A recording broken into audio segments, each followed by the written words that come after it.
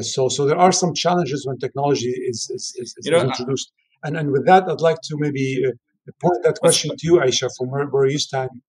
What kind of challenges do you see when technology is incorporated into city planning and construction?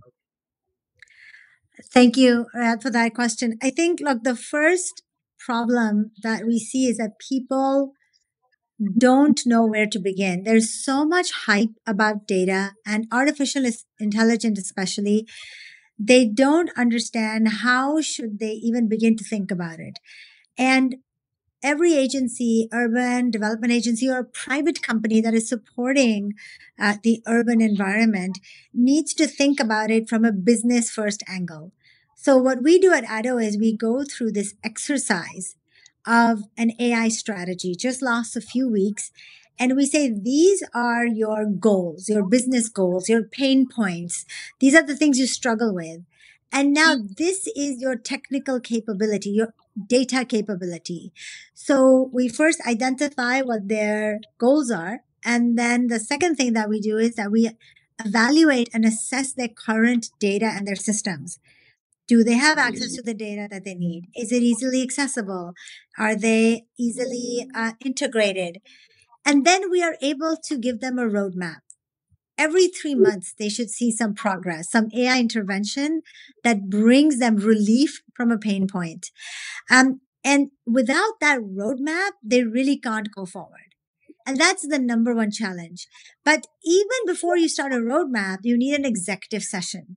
So a lot of what my team and I do, and we're doing that for private equity firms, we're doing that for global enterprises, we're doing it for governments, is taking the time to explain how artificial intelligence can benefit their organization, a tailored education, systematic way for them to understand. The biggest challenge is that the technology is not the challenge. Yes, it takes time. Your data is not of good quality. It's all over the place. But if you have your own expert team or expert advisors, such as Addo, which is us, then it's totally possible to address it. But if you don't understand, there's resistance and there's fear of using artificial intelligence. And helping people, helping everyone, all the executives, the board, the chief executive officer through that journey is a critical part that most people don't realize.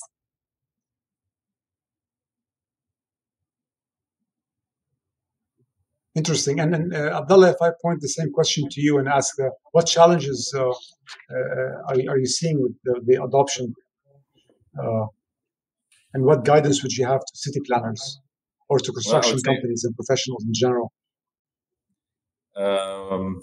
I think what Ayesha said was great insight, because it always is a problem with people and the ability for people to not really understand the technology, but to adopt it into their busy lifestyles. And everybody, change is the hardest thing, even though it's the most constant thing and the only certain thing about life. It's actually the hardest thing for people to do. But I mean, and I would also touch on what you said, Riad.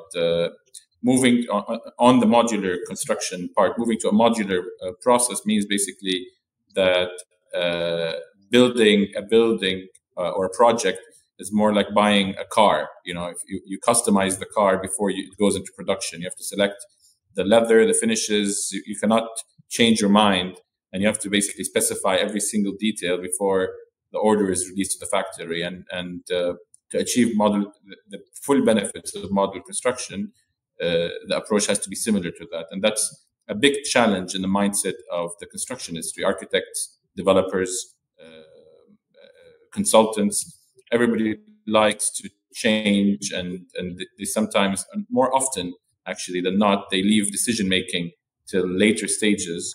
And again, moving to a modular world, it requires a seismic shift in the approach to the construction industry, which I think is exciting actually, because it's the future. Yeah.